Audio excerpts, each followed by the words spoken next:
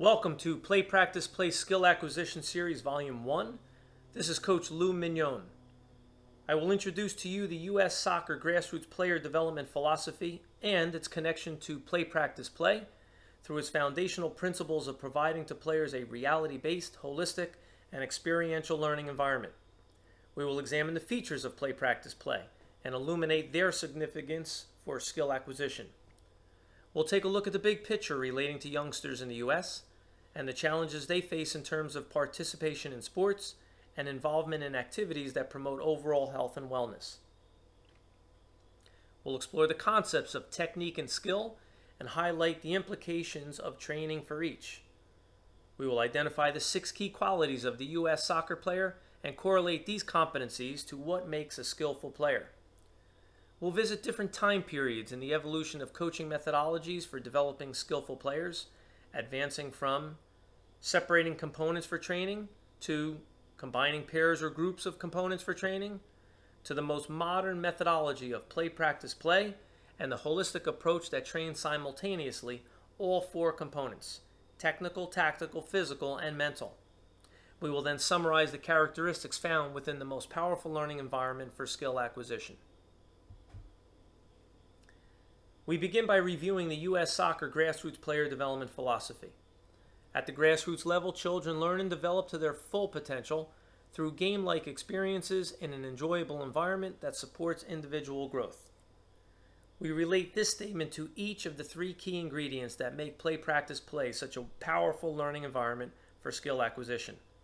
Reality-based builds upon the idea that the game is the starting point and provides the context through the demands of the game for transforming technique into skill.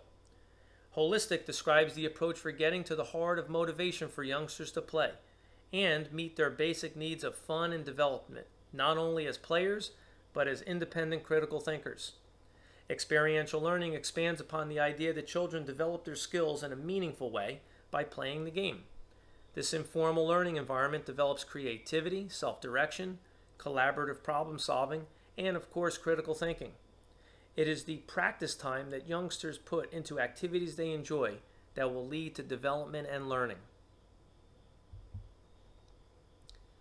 Play Practice Play is not the only coaching methodology, but it is the coaching methodology of U.S. Soccer for coaching grassroots players for skill acquisition. This methodology is based upon extensive research into the basic needs of the American grassroots player. These basic needs have been identified as fun and development. Play Practice Play puts the player at the center of all decision making and empowers the player to take ownership of his or her soccer experience. Each phase of Play Practice Play provides a reality-based environment with a natural flow between the 4 moments of the game.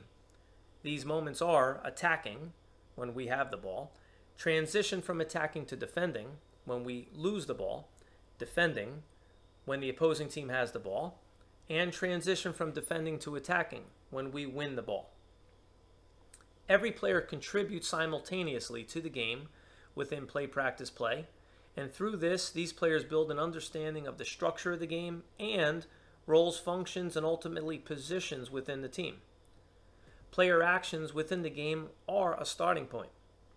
Player actions found within Play Practice Play for attacking include shooting, passing or dribbling forward, spreading out, creating passing options, supporting the attack, creating 2v1s or 1v1s, changing the point of the attack, changing the pace and or rhythm, and switching positions. Player actions for defending include protecting the goal, stealing the ball, making it compact, keeping it compact, pressure, cover, balance, outnumbering the opponent, staying involved, and marking the player or marking the area. All components are activated simultaneously during every one of these player actions. The components, of course, are technical, tactical, physical, and mental. In looking at the big picture, we know that 75% of youth players drop out of the game of soccer by the age of 13. Primary reasons for doing so are they're not having fun and they're not developing the skills to advance. Soccer has unfortunately become a rite of passage for many children in our country, and participation is typically limited to a few seasons before moving on to something else. We know that this is the first generation to have a shorter life expectancy than their parents. This is primarily due to rising obesity levels and less active lifestyles. Children ages 2 and younger have a 68% chance of being obese by the age of 35. Are we able to use play, practice, play to stimulate players, keeping them active, and perhaps plant the seed for a lifelong love for the game of soccer? Distinguishing between the features of technique and skill could provide greater clarity into the reason for using play, practice, play as a powerful learning environment for skill acquisition. We relate the concept of technique to a form of movement, while skill, on the other hand, is the selection and execution of an appropriate action aimed at solving a problem that has been perceived and recognized by the player. Technique primarily focuses upon the specific set of movements and mechanics, but skill combines a higher level thought process of reading and understanding situations within the complexities of the game environment and deciding upon the player action or actions that will be executed to solve these problems.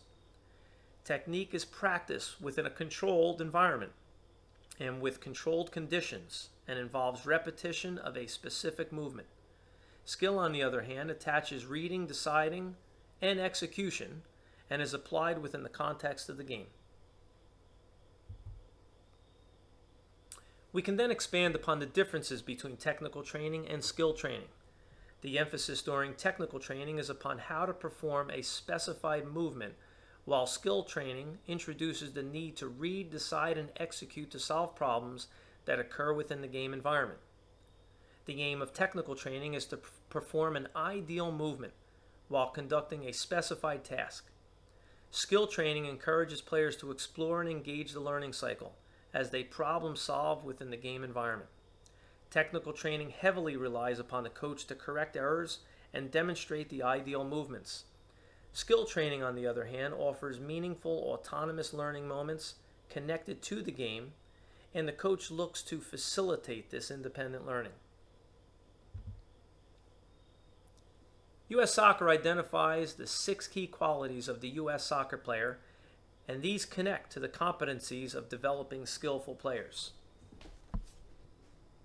Reading and understanding the game and making decisions. Does the player apply knowledge of the cues? Does the player read and analyze situations regarding attacking, defending, and transition? Does the player understand where and when to move themselves and the ball? Does the player align his or her own actions with other players and positions? Taking initiative and being proactive. Does the player create opportunities instead of reacting? Does the player confront situations? Does the player challenge opponents? Demonstrating focus. Does the player play to win? Does the player demonstrate bravery? Does the player deal with adversity? Does the player remain calm and composed? Executing with optimal technical abilities. Does the player show comfort with the ball? Is the player technically proficient to be effective? Is the player proficient in 1v1 situations to create or to regain the ball? Executing with optimal physical abilities. Does the player demonstrate physical awareness of what his or her body can do? Is the player coordinated in his or her movement? Taking responsibility and accountability for one's own development and performance. Is the player involved and engaged through every training session and match? Does the player deliver on agreements and promises? Is the player adaptable and flexible in dealing with unexpected challenges and problems? Does the player articulate his or her own learning needs? Does the player evaluate and reflect upon his or her own performance? What are the best methods for developing players within these 6 key qualities? Respective time periods between the 1960s and today have offered different paradigms of thinking. This has been based upon research into finding the most powerful learning environment for skill acquisition. Just as cellular communication has evolved through technological advances, so has our approach to coaching grassroots players. The late 1960s through the 1970s was a time period that we viewed soccer as a technical game. We therefore separated technique and trained it in isolation from the other components. This involved drills with rote repetition for dribbling, passing, receiving, and shooting. Coaches would expose players to a game environment only after technique was mastered. Players would stand in line for much of the time during these training sessions and wait for their turn to perform a specific action designated by the coach. The other components were addressed in isolation as well, through running laps and listening to lectures. The 1980s through the 2010s delivered an integrated approach known as economical training. The game was viewed as an interaction between multiple components. Components were often paired or grouped for training, such as technical and tactical, or physical and mental. Training sessions typically progressed through activities that became more game-like in nature. Extensive research into the basic needs of players, fun and development, brings us to the modern methodology and the methodology of U.S. Soccer for coaching grassroots players for skill acquisition. Play, practice, play is the holistic approach. We now view the game fundamentally as a tactical game, and decision-making by the players is of the highest order. Every player action is a response to a situation within the game. All player actions will permanently and simultaneously connect all four components: technical, tactical, physical, and mental. We now know that it doesn't make any sense to separate these components. They must be tied together. Training the technical aspects within the game situation makes it a skill. What are some key takeaways from the exploration of the most powerful learning environment for skill acquisition? Experiential learning allows for players to look for solutions to problems that are introduced within the game. The reality-based environment allows for players to read and understand the game and make decisions relating to individual and collective player actions. A holistic approach encourages risk-taking, exploration, and trial and error within a fun environment and helps to build independent critical thinkers, problem-solving skills, and increase self-esteem.